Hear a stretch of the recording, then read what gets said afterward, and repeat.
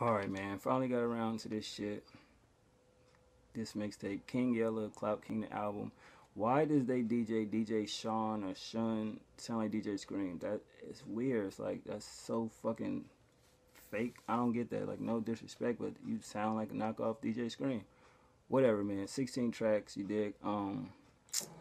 Features, you got King Lil J on here, Billionaire Black, Buddha the Great, Vontae Rich, Ruga, Chase Benz, Skis World, Blue Up, B Black, Montana 300, FBG Duck, Bo Deal, Ill Will, Mikey Dollars. You did. I think FBG Duck on this motherfucker twice. So it's the first time reviewing this project of this nigga. I never really listened to his music like that. I mean, he had a couple little verses here and there that was pretty cool. But from what I'm understanding how Chirac works, if he know Lil J, that means these niggas is on this side and Chief Keef and them is on this side. So I guess it's some gang shit or whatever you want to call it. So rather you on either side, if you from Chirac, don't come to this video with disrespect, talking, oh, you reviewing the Ops project, blah, blah, blah. Nigga, this is a music review channel. If I'm interested in it, I don't give a fuck what side it is, I'm gonna review it. Because sometimes these niggas be weird with that shit when they be from Chicago and saying dumb shit about who the fuck I review. You don't put no money in my pocket, so I can do the fuck I want. But that's no disrespect to Chirac, I'm just saying. For any immature people out there, real niggas from Chirac, what up?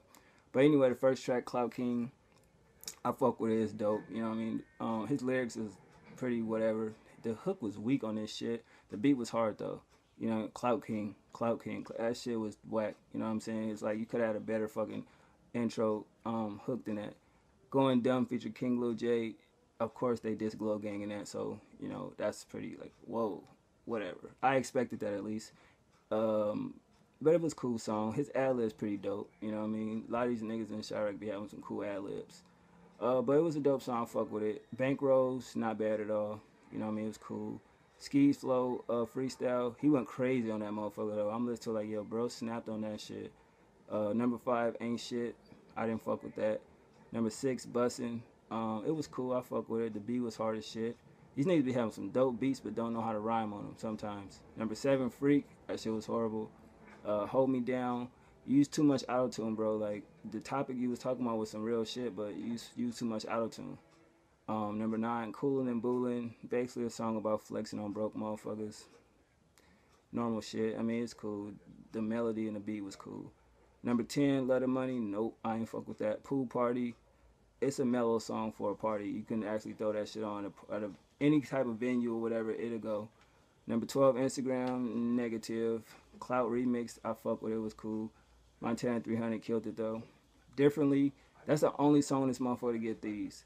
You know what I'm saying? Like the beat, the hook, the lyricism, not lyricism, lyrics, content-wise, and his flow all was on point.